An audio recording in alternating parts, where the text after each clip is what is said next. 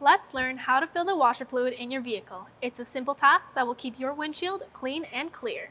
First things first, let's check the fluid level. Unclip the cap and remove it from the reservoir.